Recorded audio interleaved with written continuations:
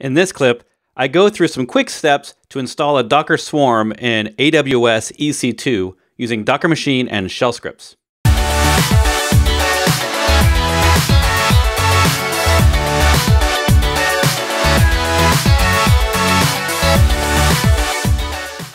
Ron says, so I'm setting up a Docker Swarm in AWS GovCloud. Because of policy limitations, I need to do this from scratch by hand.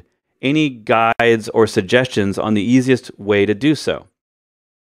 Okay, so this is a good question. When you say by hand, does that mean you can't create scripts? Is this because you can't bring anything into the environment, even scripts that maybe is like sort of some top secret thing? I've seen where you can't take things out, but it's interesting that you can't take anything in. So if you really have to do this by hand, that's going to make it a little more fragile, right? Because then what I would do is I would write scripts by hand to set all this up, and I would write Terraform, or I would write, let's see, the cloud formation of AWS, right? All those different options you have.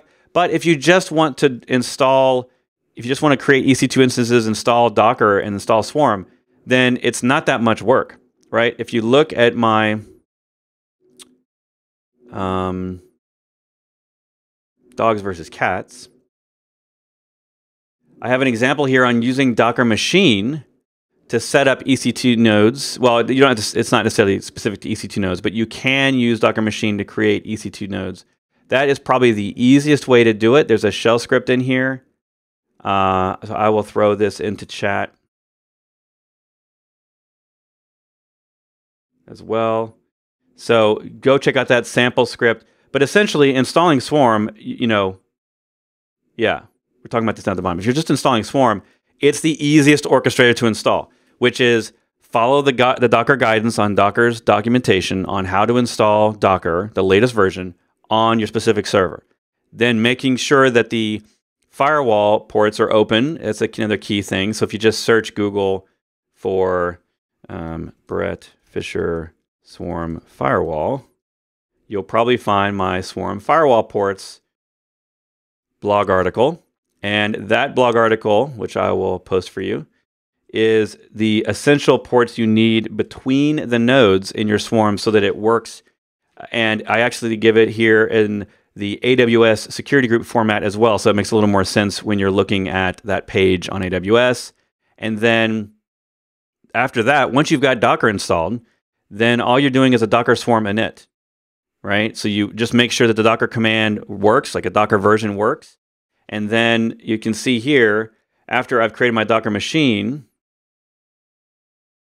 by the way, you can install Docker manually or just have Docker machine, which will create the EC2 service for you based on your parameters and then install Docker for you.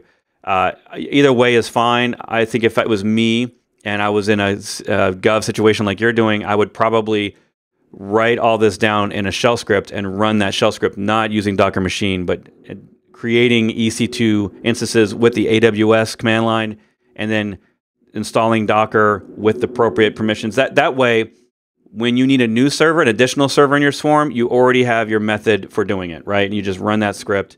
And that's, to me, reproducibility and having the consistency of reproducing your builds. That's a key feature of getting to infrastructure as code, which is one of the things we do in DevOps. So if you're trying to get more of this into DevOps, you definitely want it to be reproducible over and over again. And you want it to be shareable so that someone else in your team can do the same thing you did without having to just read notes on a notepad, right? And so the other thing here is it's just a one-liner to create the Swarm. And technically, it's just Docker Swarm init. Now, if you have multiple NICs, you're going to need to specify the IP of the NIC you want to use or the NIC itself.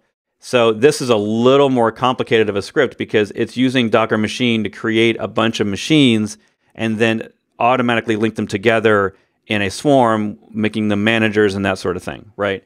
So really, it's Docker Swarm init. And when you do that init, you can specify whether it's a manager or a worker. You can change that option of manager or worker later.